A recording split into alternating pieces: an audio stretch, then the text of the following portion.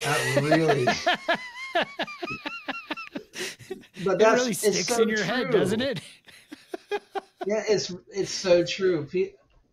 So often we want God to come in to our lives and just fix everything, but that's really the wrong way of looking at it. We should pick up our own poop before before and then go to God and ask for forgiveness, and then have Him come into our lives. Of course, He's already there, but if we're wanting God to fix all our mistakes, we're definitely looking at it wrong, because we have to work on those ourselves for sure.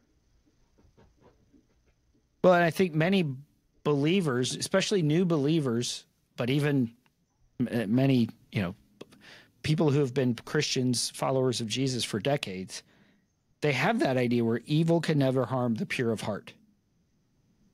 That, Yeah. and we still wrestle with that question: why do bad things happen to good people? Which is sort of a faulty question to ask, because that's, as Jesus would say, good. Who are you calling good? That's what he said when the guy came up and said, good teacher. He's like, there's nobody good but God. Why are you calling me good? And Yeah.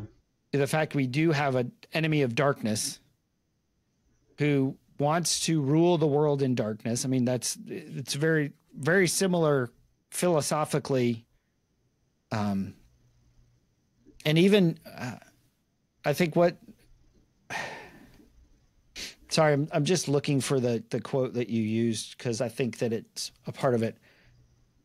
Because going back to the crawl, and even at the end when they're banishing darkness to the darkness, to his father, to the stars, whatever it is he's going, he says, you think you have won, but what is light without dark? What are you without me? I am a part of you all.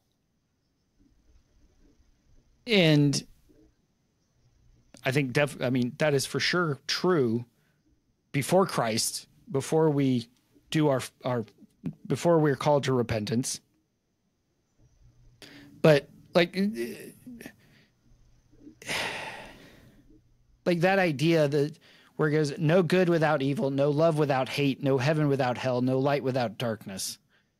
What is, like, what comes to your mind, Brian, when you think about those concepts applied biblically? Whew.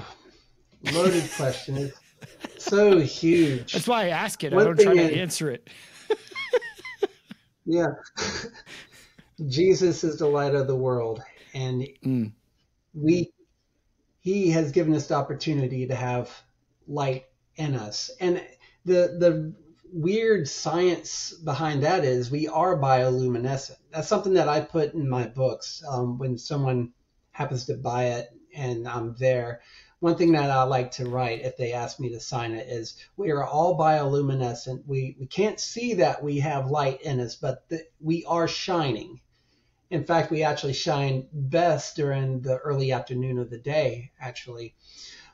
But I think it's kind of interesting that then they had no idea that we were bioluminescent.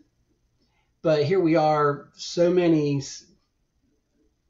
centuries later, there's actually proof that there is light in us, and that light leaves when we're gone from here. Mm. So what is the deal with the light?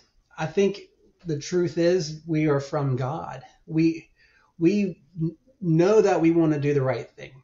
Most people are moral because they know it's the right thing to do, and God is the truth, and that's where we get our morality from.